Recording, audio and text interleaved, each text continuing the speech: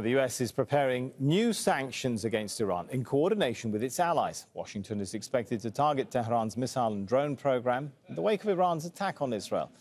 Treasury Secretary Janet Yellen says every option is on the table to disrupt what she called Iran's terrorism financing. Israel has been calling for greater sanctions after Iran fired more than 300 drones and missiles against it on Saturday. Hassan Ahmadian is Professor of Middle East and North Africa Studies at the University of Tehran. He joins us now live from the Iranian capital. Good to have you with us. So first of all, how much concern is there over the latest sanctions moves by the US and its Western allies?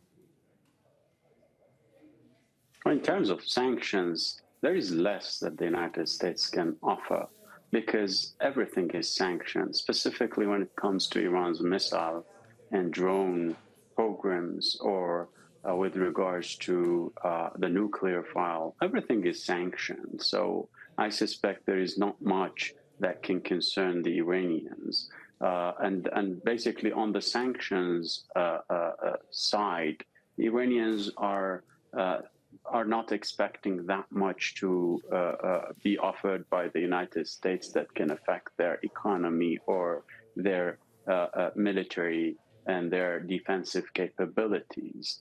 So it's not that much concerning, I suspect.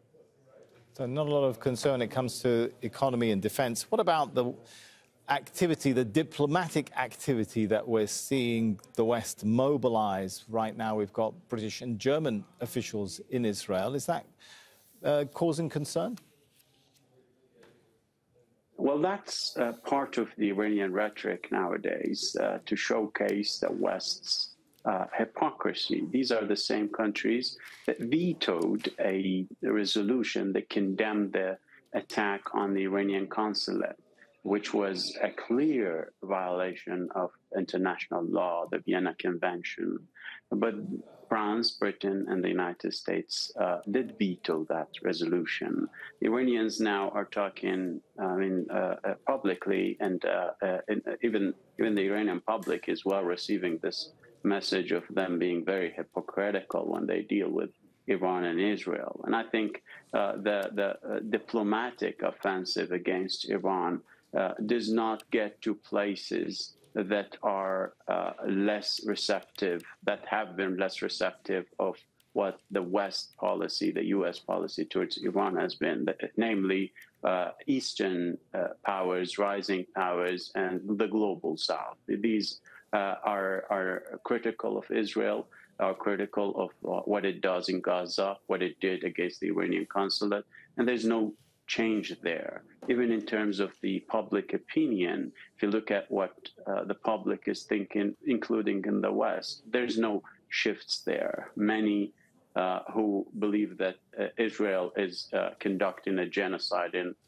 Gaza received the news of Iran's strike against Israel with less criticism, and they saw that Israel was the party that triggered this by attacking Iran's consulate. So Israel is the provocateur, and it's trying to basically drag other countries into a different narrative other than the genocide conducted in Gaza. All right, talking about those rising tensions, what does the fact that we are seeing both Iran and Israel engage in such a widely telegraphing of their next steps tell us about the prospects of this becoming a wider conflict?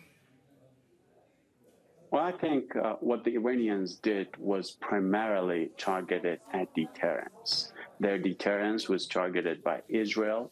Israel was on an incremental campaign, inching closer to Iran, moving away and moving the attention away from Gaza after the criticism and pressure on it because of what it does in Gaza was going up. It tried to divert attention.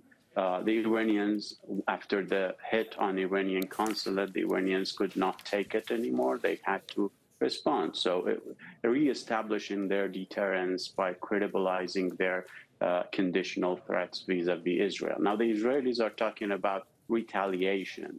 this is not perceived as retaliation in Iran. It's perceived as another attack on Iran, because the Iranians were the party who retaliated after the Israelis attacked their consulate. As per international law, Iranians basically had the right to do so after the UN Security Council failed to respond to the Israeli attack on the Iranian consulate, and after the Iranian suggestion that the stop of the war on Gaza can stop Iranians from retaliating was not received well by Israel and the United States, the Iranians took the third option, that direct striking and retaliating against Israel. So any further escalation on the part of the Israelis is not going to be perceived as a retaliation. It's going to be perceived as an offensive that the Iranians will be forced to retaliate. And the Supreme National Security Council here, the body that decides on such issues, has issued a statement, which I think is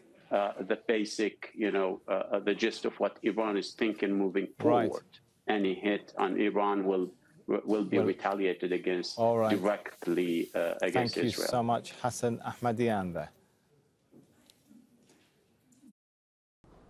Make sure to subscribe to our channel to get the latest news from Al Jazeera.